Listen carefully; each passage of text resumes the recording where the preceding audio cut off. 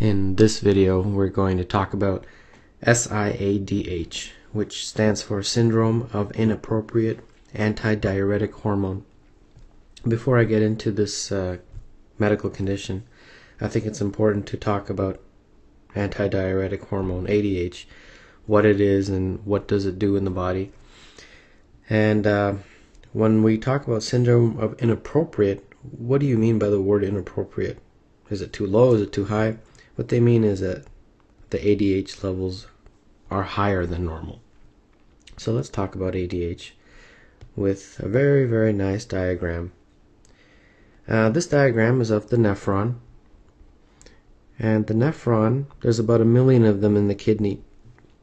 And if you blow up a nephron, this is what it looks like. It's labeled. Each part has a label. This is the entry point right here.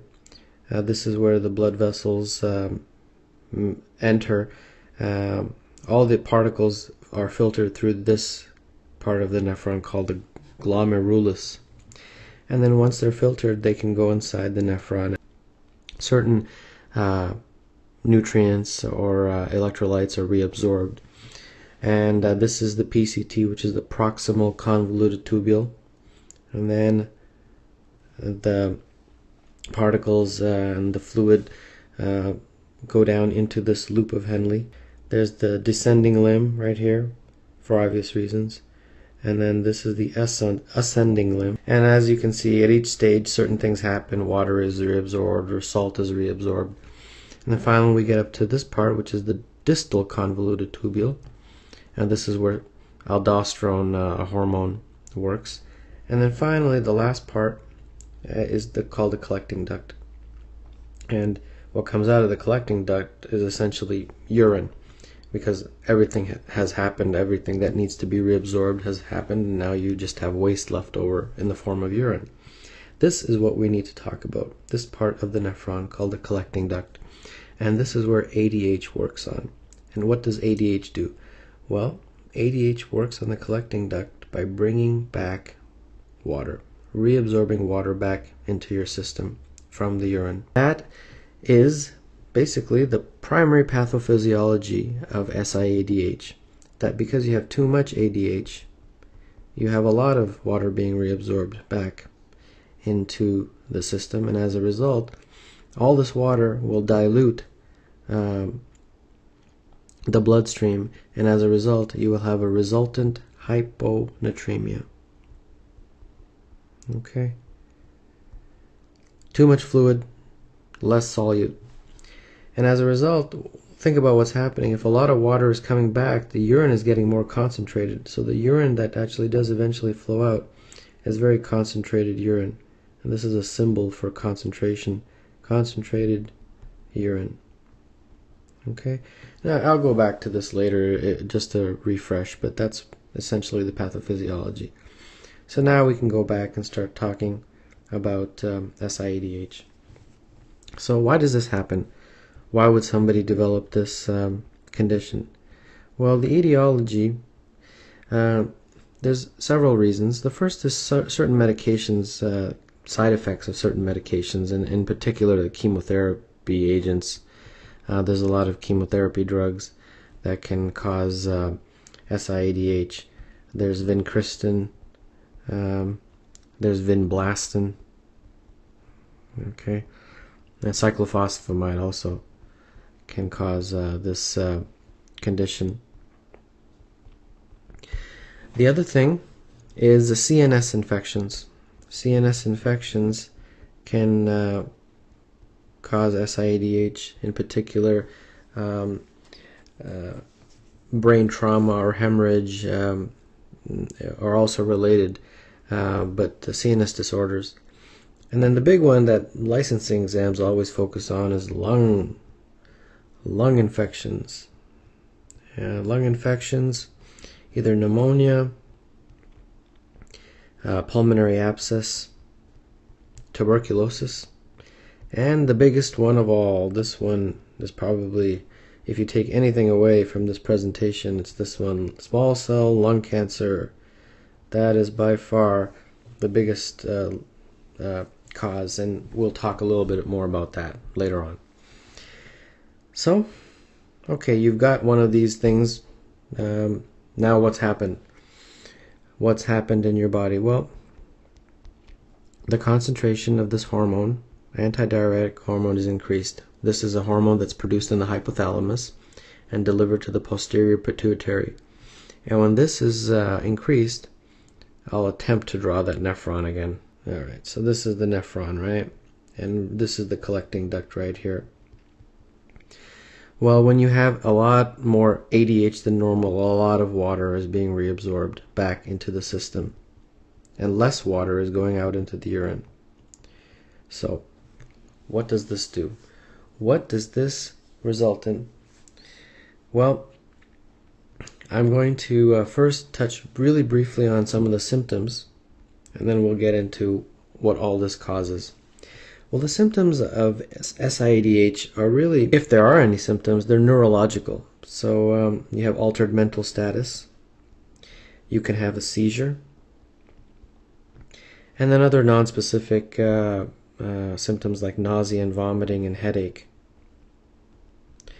And if it's serious enough, a person can go into a coma. But really, the diagnosis, which is the next thing I'd like to talk about, is a very interesting way of diagnosing it. A lot of times it's just simply low sodium. I'll just write out the word. Low sodium. A person comes into the ER and they've got those symptoms that I've mentioned, and when you draw the initial labs, you find that they have a low sodium level. And the investigation then begins. Now, how do we diagnose this? I mean, what do we do, like a CT of the head, or I mean, what's the story? Well, really, the focus is really on the labs. Think about what's happening in SIADH, and you'll pretty much be able to figure out what the labs will be like. So remember, water is coming back, so you're going to have a dilutional effect in the bloodstream, and as a result, you'll have hyponatremia. Okay? That's the first thing. Now, the osmolality of the blood serum is also going to be low. You have more water, less solute, so low osmolality of the serum. And then, now let's concentrate on the urine. What's happening in the urine? Well, the urine, I'll write it over here, is more concentrated. So you have a high osmolality in the urine because more water is coming back, less water is going out. And very similarly, you have more water going back, and as a result, more sodium is coming out. So you have a high urine sodium. High urine sodium. So the diagram explains it really well. So then let's list all those things. So you'll have a low serum sodium level, and let's give some numbers, less than 135 milliequivalents per liter. You have low serum osmolality. Let's give some numbers again, less than 280 milliosmoles per kg of H2O. And then now we're talking about the urine. So the urine will have a high urine sodium level, greater than 40 milliequivalents per liter. And then the urine will also have a high osmolality, and it's greater than 100 milliosmoles per kg of H2O. Now this, instead of just memorizing this, think about why this happens and look at that diagram again. And the diagram will explain why this is all happening. Other important tests that are involved in the diagnosis of SIADH are trying to find an underlying disorder. So remember we talked about the pulmonary disorders, so you'd probably want to do a CT of the chest to investigate. Also, remember we talked about CNS infections and all that, so you might want to do a CT of the head. and then a good medication history, because certain medications can cause this. I wanted to touch base really quickly about something that's tested a lot on licensing exams, and it is something called paraneoplastic syndrome. Now, why am I talking about this? Because SIADH is a paraneoplastic syndrome. It's something that's associated with a tumor. And SIADH is a very commonly tested paraneoplastic syndrome associated with small cell lung cancer. And it's found that ectopic ADH can be found in the small cell lung carcinoma. And as a result, if somebody has this, they can develop SIADH. And SIADH can also occur with pulmonary conditions such as pneumonia and abscess and tuberculosis as well. Now let's touch base about the treatment. Okay, so how do you treat this? Well, the treatment really focuses on treating the hyponatremia. And the way you do that is you give salt administration in the form of hypertonic saline. And this has about 3% sodium chloride in it. It's a 3% sodium chloride solution. Now, what's important is that you have to check their sodium levels every 2 hours, because you can only increase their sodium by 1 to 2 milliequivalents per liter per hour. So let's say somebody came into the ER and their initial sodium level is 125. You only want to go up every hour by 1 or 2. So 126, 128, like that. And because if you do it too fast, what will happen? Well, there's a very commonly tested syndrome that can occur, a complication, and that is central pontine myelinosis. This is commonly tested. This can happen when this is referring to the pons in the brainstem. This syndrome is involving the demyelination of the pons, and that can happen if the hyponatremia is corrected too fast. So as a result, you only correct it by 1 to 2 milliequivalents per liter per hour. And another thing that's given is Lasix, because remember, ADH, antidiuretic hormone, antidiuretic, it's doing the opposite of a diuretic. So you give Lasix, which is a diuretic, to kind of counter the effects, help increase the free water excretion rather than reabsorbing it. The other thing you need to do is you really need to investigate the underlying disorder, because SIADH really is as a result of something else. So you need to investigate, does this person have some sort of lung condition? Does the person have a CNS disorder? As I talked about, look at their medications. You really need to investigate the underlying disorder. The last thing I would like to mention before I show you a clinical vignette is medications that can be used to treat SIADH. There's two. There's an older one that's called demiclocycline. This was commonly tested in licensing exams of the past, because this actually diminishes the response of the collecting tubule to ADH. It does the opposite. Well, it doesn't do the opposite, but it makes it so that ADH doesn't work as well on the collecting tubule. But a more recent medication are medications called Vaptans. There's one in particular. I mean, I've never prescribed this, but it's on the licensing exams. These medications are essentially ADH antagonists, or vasopressin antagonists. Vasopressin is just another name for ADH. When you have a lot of ADH, you give something that counters it.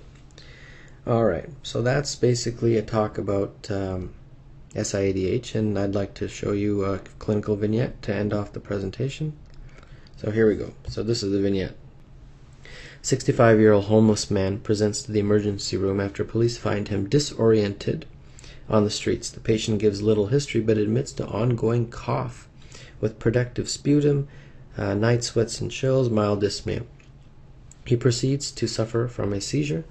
Vital signs demonstrate elevated temperature, respiratory rate of 26 breaths per minute, 94% oxygen on 3 liters of oxygen, pulse of 87, and no evidence of orthostatic hypotension. Physical exam demonstrates a malnourished and disheveled man in a post-ictal state. No sign of injury to the body. Crackles can be heard in the right lung base.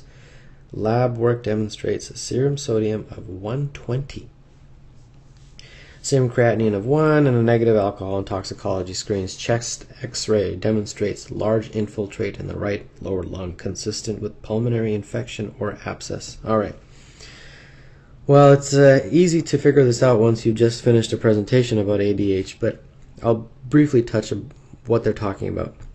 Well, this is a man that is obviously presenting with some pulmonary pathology, okay? I mean, it's very clear with the symptoms and the physical exam right here, and then it even tells you a chest x-ray. Now, remember we talked about pulmonary infections being a cause of SIADH. Now you say, well, that's a long shot. How would I figure that out? Right here. Serum sodium of 120. You remember normal sodium is 135 to 150? Well, that's a very low sodium. So these are the types of clinical vignettes you probably need to practice a lot on. And this presentation, I wanted to explain how you would tackle this type of question on a licensing exam. So that's a presentation about SIADH.